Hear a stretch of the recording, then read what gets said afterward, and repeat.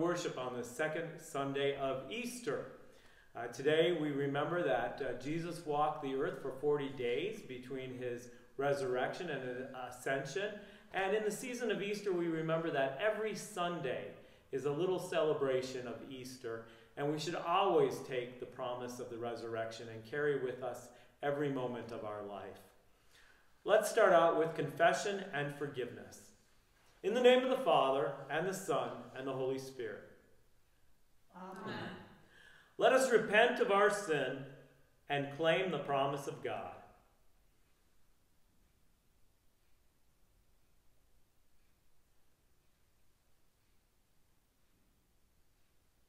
Living God, we confess before you and one another our futile ways, our pursuit of perishable things, our own part in crucifying the Lord Jesus. Forgive us, O God. Renew the face of the earth, and give us assurance that you have rescued us from the power of sin and made us alive in the Spirit forever. Amen. Christ suffered for sins once and for all in order to bring you to God. Now you are God's people. Now you have received mercy. In the name of the risen Jesus Christ, I declare to you that your sins are forgiven. Lay aside guilt. Put away shame, for you are chosen and precious in God's sight. Live in the marvelous light of Christ. Amen. Amen. The grace of our Lord Jesus Christ, the love of God, and the communion of the Holy Spirit be with you all. And also with you. The Lord be with you. And also with you. Let us pray. Almighty and eternal God, the strength of those who believe and the hope of those who doubt, may we who have not seen have faith in you and receive the fullness of Christ's blessing, who lives and reigns with you in the Holy Spirit, one God, now and forever. Amen. The Holy Gospel according to St. John, the 20th chapter. Glory to you, O Lord. When it was evening on that day, the first day of the week, and the doors of the house where the disciples had met were locked for fear of the Jews, Jesus came and stood among them and said, "Peace be with you." After he said this, he showed them his hands and his side. Then the disciples rejoiced when they saw the Lord. Jesus said to them again, "Peace be with you. As the Father has sent me, so I send you." When he said this, he breathed on them and said to them, "Receive the Holy Spirit. If you forgive the sins of any, they are forgiven. If you retain the sins of any, they are retained." But Thomas, who was called the twin, one of the 12, was not with them when Jesus came. So the other disciples told him, "We have seen the Lord." But he said to them, "Unless I see the mark of the nails in his hands, and put my finger in the mark of the nails, and my hand in his side, I will not believe." A week later, his disciples were again in the house, and Thomas was with them. Although the doors were shut, Jesus came and stood among them and said, "Peace be with you." Then he said to Thomas, "Put your finger here. See my hands? Reach out your hand and put it in my side. Do not doubt, but believe." Thomas answered him, "My Lord and my God." Jesus said to him, "Have you believed because you have seen me? Blessed are those who have not seen and yet have come to believe." Now Jesus did many other signs in the presence of his disciples, which are not written in this book. But these are written so that you may come to believe that Jesus is the Messiah, the Son of God, and through believing you may have life in his name. The Gospel of the Lord. Praise to you, O Christ. Children of God, this is the second Sunday of Easter. If you remember last week, we celebrated Easter. We celebrated the fact that even though Jesus was put to death on the cross, he rose from the dead because he is truly the Son of God. Well, this week we hear a story about one of Jesus' friends. His friend is named Thomas. Now, Thomas, on the very first day of Easter, the day that Jesus rose from the dead, he wasn't with his friends. So Jesus, raised from the dead, showed himself to the women in the morning and then to some of the guys in the afternoon. But Thomas wasn't there. And I think Thomas was a little bit hurt, but he wasn't hiding out with the rest of the disciples. So when the other disciples told Thomas, and they said, Thomas, we've seen Jesus, we've seen the Lord risen from the dead, he says, you know what? I'm not going to believe unless I see. Now, when he says he doesn't believe unless he sees, he not only wants to see Jesus, but he wants to touch the wounds of Jesus when he was crucified. He wants to put his finger in the hand where the nail went. He wants to put his hand in the side where the spear went in order to believe. And strangely enough, Jesus, being as loving as he is to his friends, the next week appeared to Thomas and said, Thomas, look, here I am. If you want, you can put your finger in my hand. Now, I won't want to do it. It sounds kind of gross to me, but for Thomas, he needed that. And Thomas then proclaimed Jesus to be Lord and God, meaning that Jesus was God just like the Father was. Jesus gave Thomas the miracle he needed. Now, I don't know if that means that we get to see Jesus resurrected from the dead, at least while we walk this earth. I mean, we might have to wait till heaven, but I do believe that God gives us miracles in order to strengthen our faith. And some people view miracles as something that can't have a scientific explanation. I don't see it that way at all. I see a miracle as something that can surprise you, that either draws us closer to God or draws us closer to one another. Because if you remember, the great commandments are, love God with your whole heart, your whole mind, your whole soul, and love your neighbor as yourself. So I want to tell you a little bit of a miracle that happened to me. And this was last summer. My wife and my two boys, Nico and Jake, if you know them, we were on vacation in Minnesota. And we were renting an apartment on a house that had its backyard right next to a woods. And in that woods that morning, we saw some sign of deer. And my boys really like deer. But during the day, Nico and I got into a little bit of an argument because he did something that I thought was, well, disobeying, and I had to punish him for that. And he wasn't talking to me. And as it got evening, I thought, you know what? I'm going to make this right. You know, even if he did something wrong, he needs to know that I forgive him. So I went up to Nico, and I said, Nico, you know, we need to get over this. I forgive you. I hope if you're mad at me that you forgive me. And he still wasn't talking to me, so I said, you know what, Nico, why don't we take a walk in the woods? Because I know he loves to take a walk in the woods. And I said, let's go looking for some deer. And right when I said that, we turned around, not expecting this at all. And there was a fawn right there. So close that Nicholas got down on the ground and he started to crawl toward the fawn and he could almost touch it. Now, when he did that, my younger son must have seen some of the action from the window of the apartment because he comes running out. And when my little Jake comes running out, usually things scatter. But when he came running out, instead of the deer running away right away, another fawn came. And I thought, God is giving me a message here. What's important? Is it being right, or is it the fact that I have two healthy sons? And I looked at those two fawns, and I knew the answer. And to me, I look at that instance as a miracle. Because I never expected the deer to show up, especially after I just said, let's go looking for deer. I expected us to go in the woods and not see anything, to be honest. But me and my boys came together that day. And for me, a miracle is something unexpected, but it shows the purpose of God. Loving God with our whole heart and loving one another as ourselves. And I think that a lot of us miss out on miracles because sometimes miracles are small things. It might be somebody we don't expect to be nice who really turns out to be nice in the end. Or maybe even just seeing a sunrise or a sunset and knowing that God is running the world.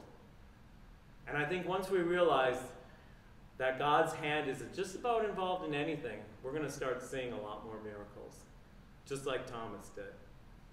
And after Thomas saw this miracle, what he did was he went out and he went so far away that he went across by the Indian Ocean into a place called India to proclaim that Jesus Christ truly is the Son of God. So why don't we pray? Heavenly Father, open up our hearts, open up our minds, open up our souls so that we can see the miracles before us. And if you want us, help us to be a miracle to someone else. Amen. May the words of my lips and the meditations of my heart be acceptable to you, my Lord, my rock, and my Redeemer. There was a story I was told about a man who had a cabin on Lake Michigan. And he had a dog that was as fast as a bullet. And he used to brag about his dog a lot. And they'd walk along the beach, and he would throw sticks to the dog, and the dog would go and catch the sticks, and he would be amazingly fast. And everybody who watched the dog was in awe. Well, one time a visitor came to the beach, and the man wanted to show off his dog. So he said, "Hey, I want you to see my dog. Watch this." And he takes a stick, and he throws it out in Lake Michigan. And the dog takes off like a bullet to go and get the stick. And the dog is so fast that the dog is on top of the water. Only its paws are touching the water. It's like an eagle swooping down to get a fish, except it's a dog going to get a stick in the lake and bring it back. And he says, "I want you to watch it again." And he takes another stick and he throws it out even further into the lake. And the dog is like a hovercraft. He goes above the water, gets the stick, and brings it back. He does it a third time, because in every story you do things 3 times. And then the man who owns the dog says to the visitor, he said, "So, you notice anything special about my dog?" And the visitor looks at him and looks at the dog and says, "You know, I don't think your dog knows how to swim." Now, there are some people out there that, because of their set way of thinking, they can't see anything special or miraculous about anything. You have people who wouldn't know a miracle if it hit them right smack dab in the middle of their eyes. And there's some people out there who can't even see reality, even if it's bad. I mean, we all know some parents out there who their child can't do anything wrong. I mean, their kid could basically beat up another kid, and it would be the kid who was bullied. It would be their fault. Or we know those people who love their sports teams so much that you could have the most honest, accurate referee, and you could have the most dishonest players on their team, and if the referee makes a call against their team, it's always the ref's fault. You also have people out there that God could spell their name out in the sky in the stars, and they wouldn't see a miracle. They'd have some scientific explanation. You know what? I think if we understand that God is in control of all, we're much more apt to see the miracles that are around us. And I think there's a lot more miracles than we may take notice of. Now, in today's gospel lesson, we have one of Jesus' disciples, Thomas, who was not with the other disciples on the evening of the very first Easter. Today's gospel lesson is about that disciple needing proof of Jesus' resurrection from the dead. Today's gospel lesson starts out after the women have seen Jesus resurrected and they have seen the empty tomb. It starts out with the disciples locked up in a room because they're afraid of the Jewish religious leadership. They're afraid that the Jewish religious leadership is going to turn over the disciples to the Romans on false charges of treason or sedition, and that they might wind up crucified like Jesus was. Well, with the doors locked, Jesus appears in that room, and he says, "Peace be with you." And he shows them the marks of the crucifixion, where the nails went into his hand and feet, and where the spear pierced his side. And the disciples rejoice because they know their Lord and Savior has resurrected from the dead. And Jesus again says, "Peace be with you. As the Father has sent me, I am sending you. He says, receive the Holy Spirit. And he breathes on them. And I really like this part because in the original Greek, the word pneuma means both breath and spirit. So he breathes the Spirit, which is basically the same word. Now the Holy Spirit has a separate name, it's Parakletos. But here, pneuma is the word that is used. And once they receive the Spirit, Jesus is going to give them specific instructions. He says, if you forgive the sins of any, they are forgiven. If you retain the sins of any, they are retained. This is what we know in the church as absolution, which is usually given upon confession of sins.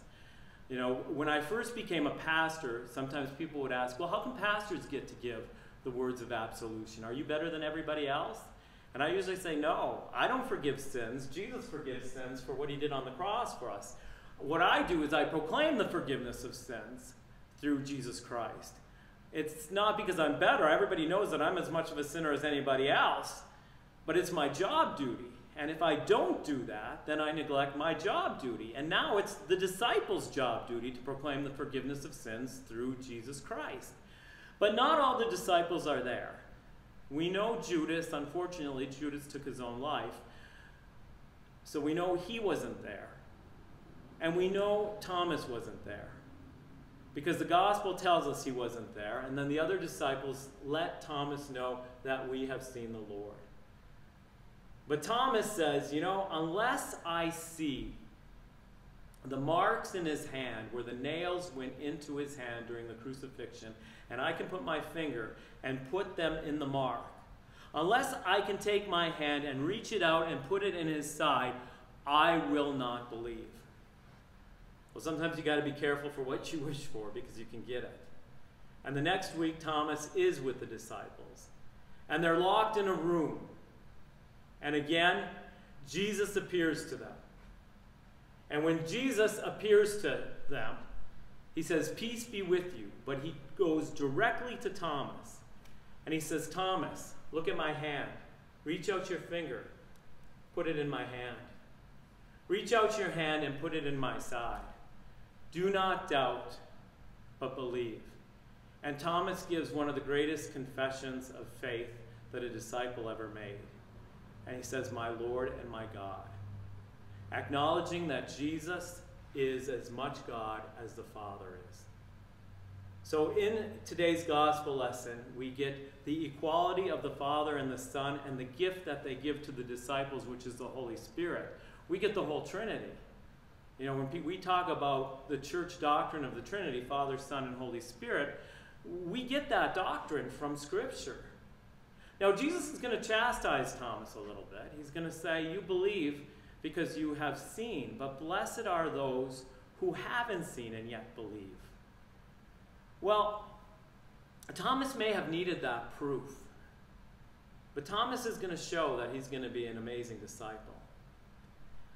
Of the original disciples, of the original 12, I'm not counting Paul in this. I'm not talking about the Apostle Paul, who is the apostle to the Gentiles because he comes later. But of the original 12 disciples, Thomas is going to travel the furthest to proclaim the good news of Jesus Christ.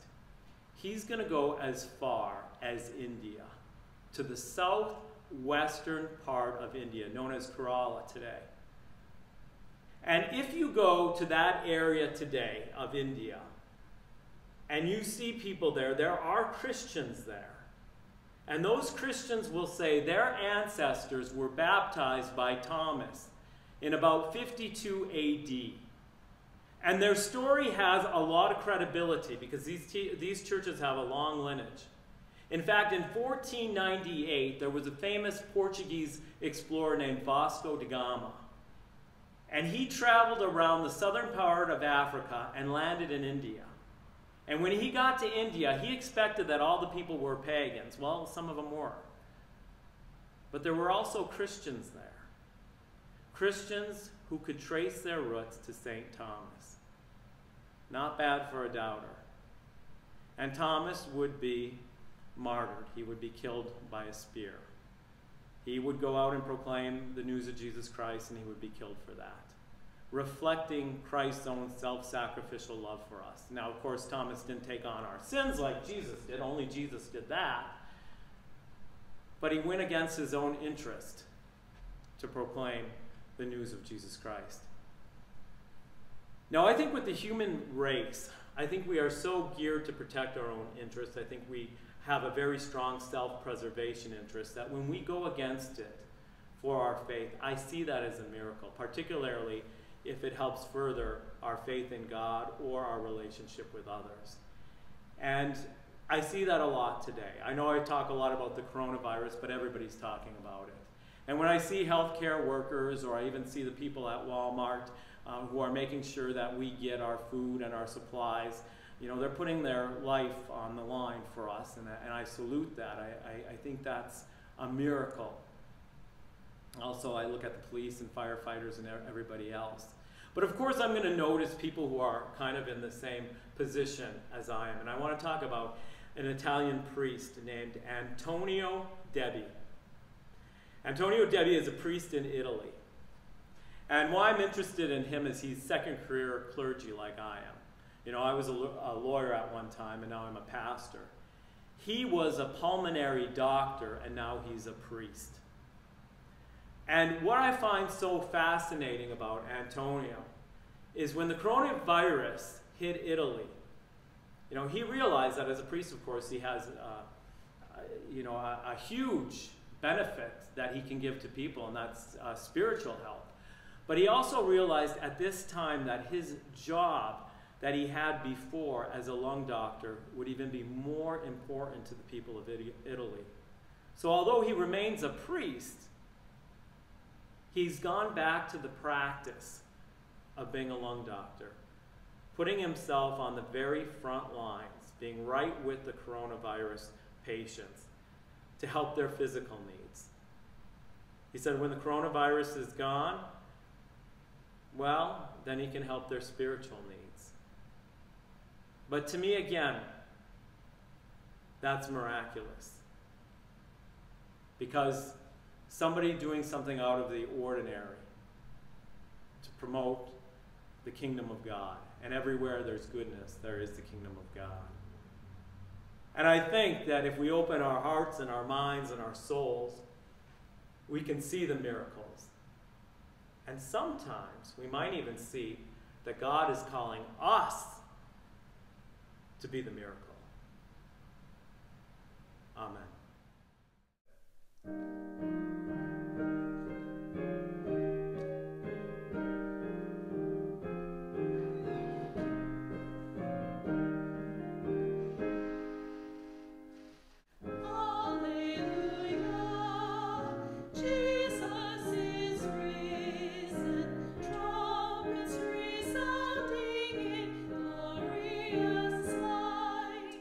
Splendor the Lamb, heaven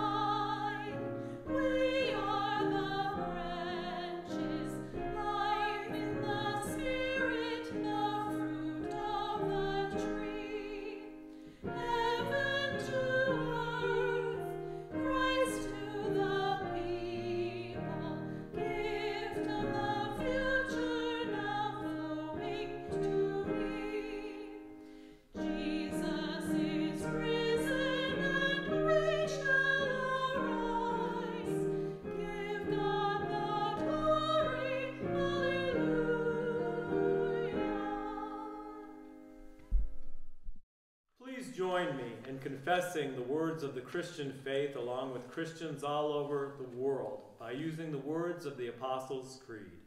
Together we confess, I believe in God the Father Almighty, creator of heaven and earth.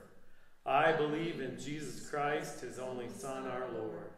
He was conceived by the power of the Holy Spirit and born of the Virgin Mary. He suffered under Pontius Pilate, was crucified, died, and was buried.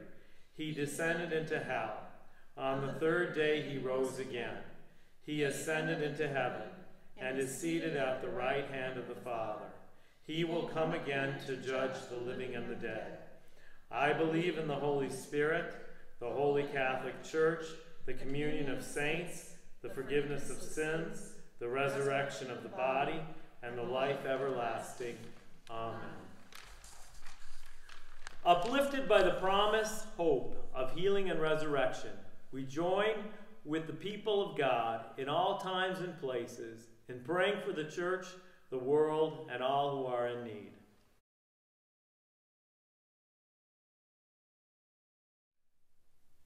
Open the doors we close, O God, when we fear those who worship in different ways.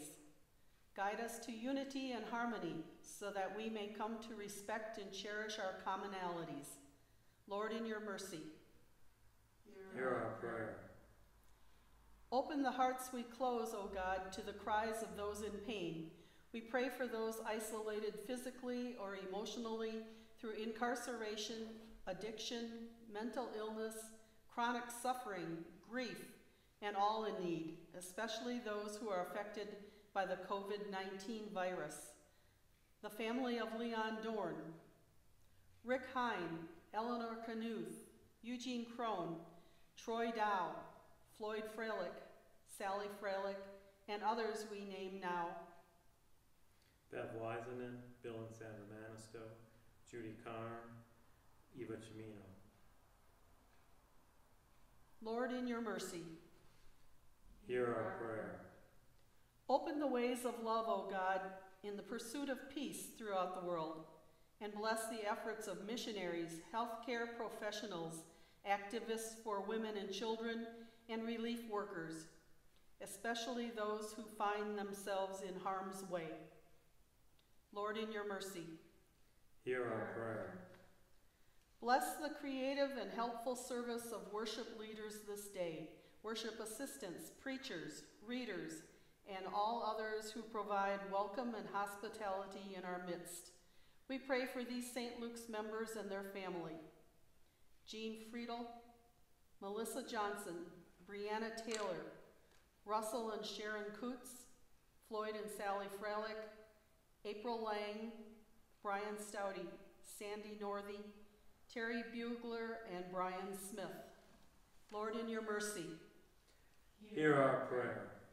With bold confidence in your love, Almighty God, we place all for whom we pray into your eternal care, through Christ our Lord. Amen. The peace of the Lord be with you always. and also with you. Please join me in the Lord's Prayer. Our Father, which art in heaven, hallowed be thy name. Thy kingdom come, thy will be done, on earth as it is in heaven. Give us this day our daily bread, and forgive us our trespasses, as we forgive those who trespass against us. And lead us not in temptation, but deliver us from evil. For thine is the kingdom, and the power, and the glory, forever and ever. Amen. The Lord bless you and keep you. The Lord make his face shine upon you and be gracious unto you. The Lord look upon you with favor and grant you peace. In the name of the Father, and the Son, and the Holy Spirit. Amen. Amen.